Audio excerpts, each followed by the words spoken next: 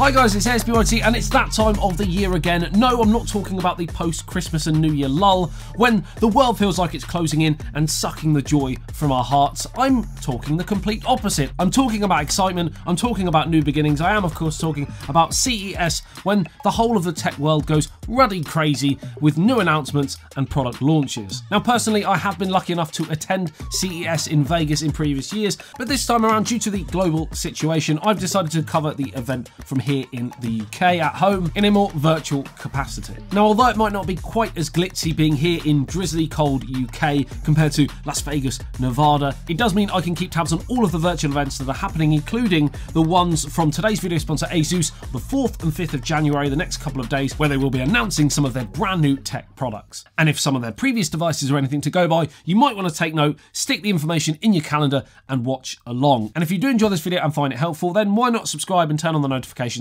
so you know when I post. I'm excited about what's to come because I personally have been using this ASUS ROG Zephyrus M16 gaming laptop on and off over the last few months for all things Windows, and on the whole it's been a joy. I've absolutely loved using the 16-inch 165Hz Quad HD screen, as the 16:10 aspect ratio is a perfect halfway house for media consumption, content creation and gaming. And while we're on gaming, the adaptive sync eradicates screen tearing, making for even smoother gameplay by syncing the refresh rate with the GPU's frame rate, and the 3 millisecond response time helps to keep the image clean with no visible ghosting. The DCI P3 colour gamut offers up really vivid colours, and while 500 nits peak brightness isn't the most I've seen on a display, I have been able to use it outdoors, and indoors this laptop display just looks really sharp and vibrant. It's also matte, so reflections are reduced, great if you're gaming in a room with bright lights behind you, etc. The list of ports available are more than adequate, with 2 USB Type A's, 2 Type C's, 1 Thunderbolt 4, a headphone jack, Ethernet, HDMI,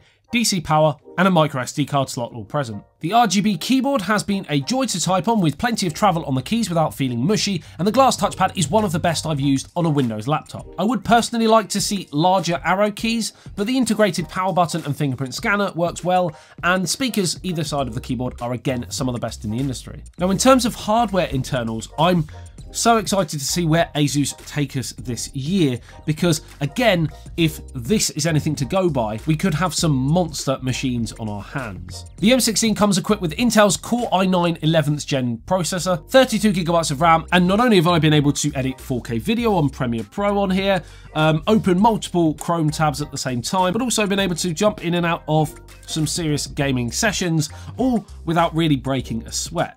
And in fact, the only real strain I've noticed on the machine is actually more from an audio point of view, in the fact that the fan noise can be, under heavy load, fairly obvious.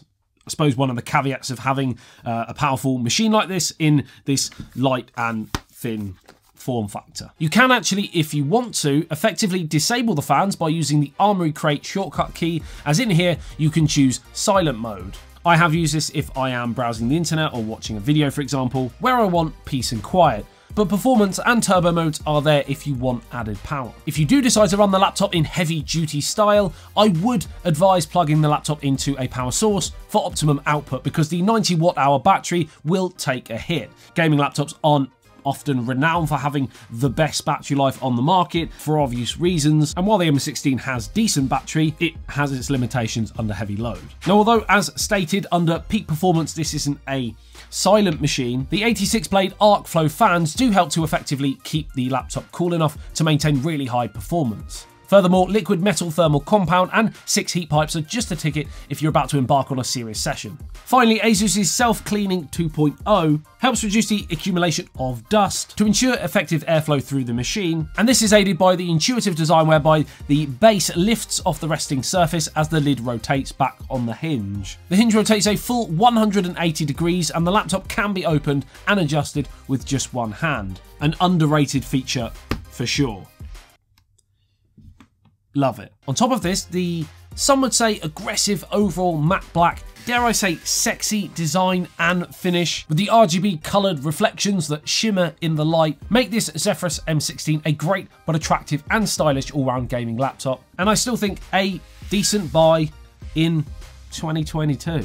But let's wait to see what ASUS have for us at the CES virtual events, because there could be some Hulk machines coming our way. Again, all the information will be left in the video description. Make sure you check out those virtual events, because if you're into gaming, then there might be some devices for you. Like the video if you enjoyed it, subscribe if you're new to the channel and love everything tech. I love you and leave you. I'll see you in the next one. ASBYT, peace out.